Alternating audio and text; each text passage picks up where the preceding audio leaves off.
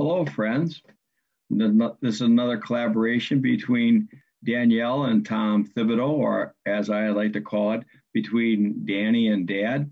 Today, we're going to talk about the virtue of goodness. Goodness.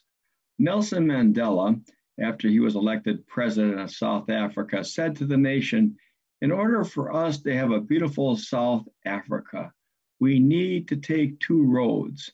Their names, goodness and forgiveness. Goodness and forgiveness. Believe in the power of goodness. The official title that I give myself when I go out to speak and what I'd like to have written on my tombstone is that he was an ambassador for goodness. I think it's only right because there's enough players on the other team, enough people who would like to criticize and destroy, a lot of people who are cynical or judgmental, critical of anything that ever happens. But on further reflection, does anything change unless good people get together and do good work? You see this all the time. We've seen it in our country. We see it all over the world. Whenever there is a challenge, good people come together and do good work. Put your nickel down on goodness. And I'm never disappointed, never disappointed. Wherever I go, I'm meeting good people doing good work. January 7th, 2015, I'm Wisconsin Dells, Wisconsin, getting ready to be introduced to speak at the Kalahari with 300 farmers. And as they're introducing me, my pocket goes off. That year, I got a cell phone for Christmas. Don't know how to use it, but I got one.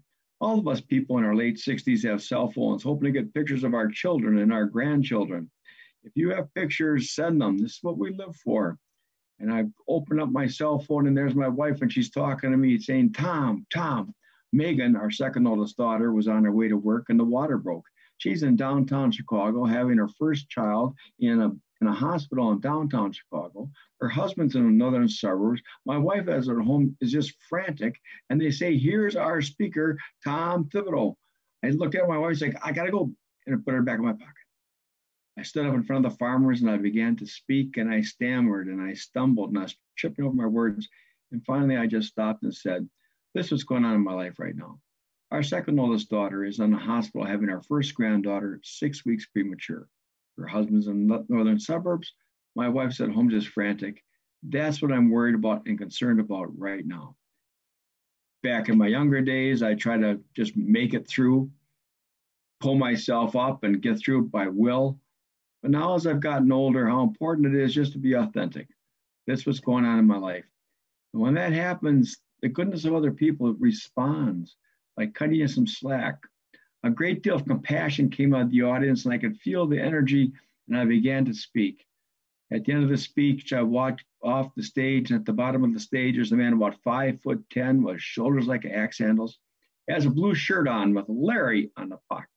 Come here, he says, and he hugs me. This is unusual behavior for farmers.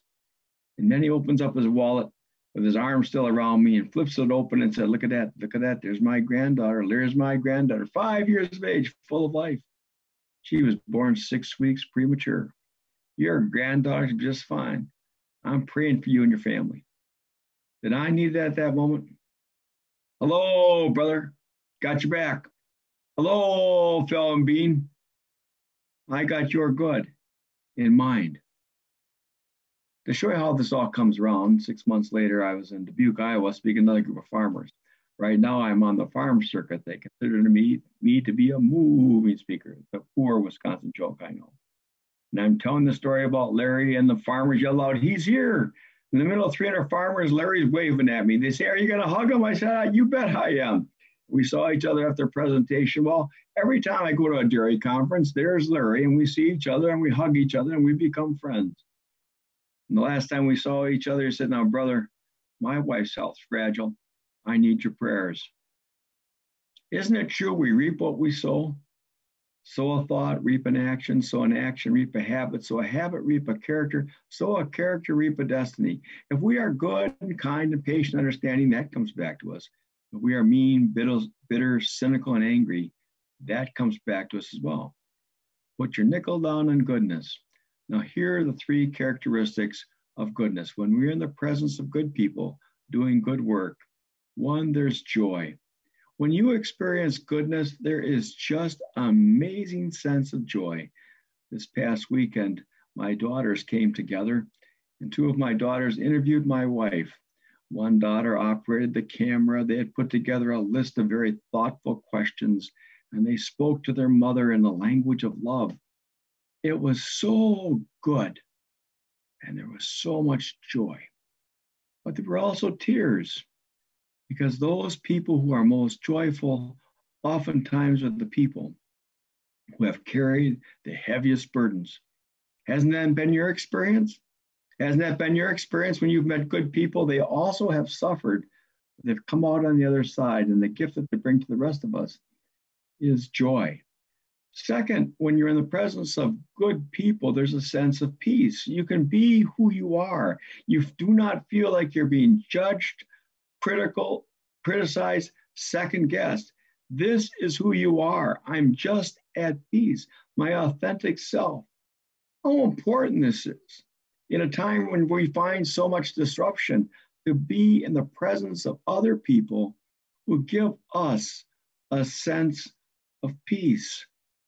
Please remember the family of George Floyd, who asked us all to pray. Good people who had suffered greatly but wanted peace for the people who were remembering their son and brother. And finally, when you're in the presence of good people, you want to stay. Isn't it amazing when you find a good place, you return, a good restaurant, you return, a good book becomes a good friend. To be in the presence of goodness, a good relationship, there's stability, and how important that is for all of us, a place in which we want to stay. Now, why is the practice of goodness, this virtue, so incredibly important? Because our next generation of leaders are looking to work with good people. They're looking to do good work for a greater work. Their choices are ethical as consumers and as citizens. My youngest daughter has taught me that good is the new cool, and it certainly is. Hold ourselves up to the virtue of goodness. What's the opposite of goodness? Well, it's an experience of evil, discouragement, manipulation. And what happens? Instead of sense of joy, there's only despair and depression. When you're in the presence of evil and disruption that wants to destroy, there's no peace, only anxiety and confusion. And when you're in the presence of those who would do us harm, you can't wait to get out of there. So, my friends, let's put our nickel down on goodness. Good people doing good work, hard work, noble work, sacred work. And remember, got your back. Thank you so much.